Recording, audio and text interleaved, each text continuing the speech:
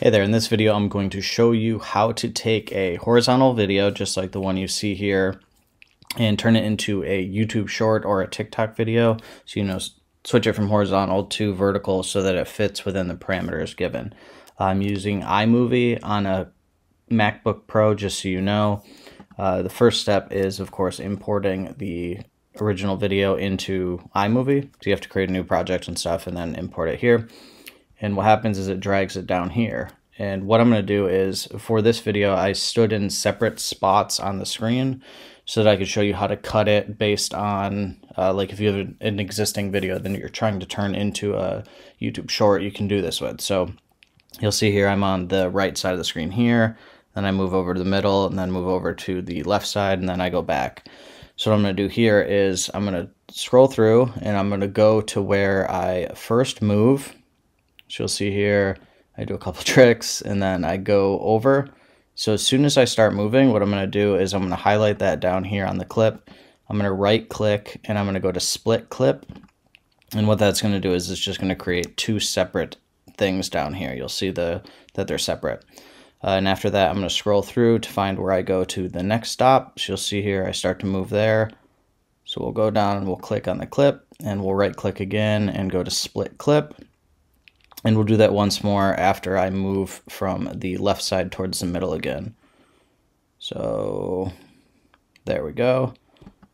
And the reason for this is so that you can actually break it up and make sure it fits properly. So we'll go back to this particular thing. And this is where the whole thing actually comes into play. Like, you might have played around with this and tried to figure it out yourself. It took me a while to do. Using the crop, you know that you can make it smaller, but the problem is it's still like it doesn't fit properly, and when you export it, it doesn't work out. So what you're going to do first is I'm going to highlight all of the clips, then I'm going to go to the box thing up here, the cropping section, and I'm going to turn it to the side. It doesn't really matter which direction you choose to go with. I like to put it to the right. It's easier for me to see visually for whatever reason. And at this point, you'll see if I go to the first clip, I'm not inside the screen, right?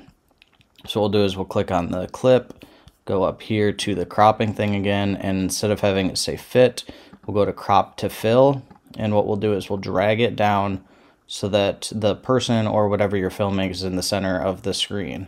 And after that, you can click out of it. You can click just down here, and you'll see that it's turned sideways. Don't worry about that yet, but you'll see that I'm in the clip the whole time.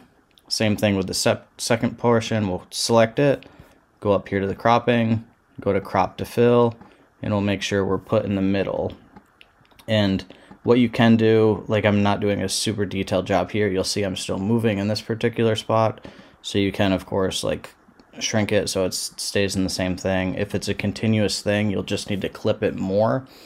So I could do like a split clip here and then adjust the center to that, but I'm not going to do that because this is a short example. And the next time we'll go to the third clip here, do the same exact thing. You select the clip that you want to edit, go up to the cropping tool, crop to fill, and put the subject in the center of the screen, and then click back down here. I'm going to get rid of this section down here because it's just, filler. We'll just hit delete on the keyboard, and what we'll do here, we can go through and make sure I'm in the middle the whole time. Oh, there was a spot there, so we'll drag that out and get rid of it so it's just me in the middle each time. We'll go to the top right here and we'll go to export file, and I'm going to name it juggling one sideways fix for YT shorts. You can name it whatever, and you can export it whatever it is that your highest quality is possible. For me, it's only 1080 for this particular thing. I'm going to click on next. It'll save it to my desktop, and then it'll take a second. You'll see the top right thing here, there's a little spin wheel, so that'll go through, and you can click the thumbs up if this is helping you. That helps with the algorithm. And then you'll see here I have the movie showing up here, juggling. This is a problem, right? It's sideways. Not to be worried, it's a very simple fix. You can go to edit and you can click on rotate left or rotate right based on which way you saved it, and then all you have to do is actually save the QuickTime Player file. You go to file and you can export as and we'll go to 1080p.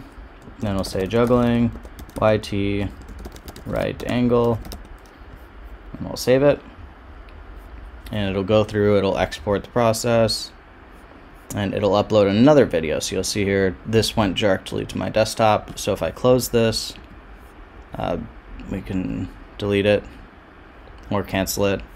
And what'll happen is I can click this, and you'll see that it's the right side up, and then you can export this particular clip to YouTube for a YouTube short. So you can send this to your phone if you want to upload it that way.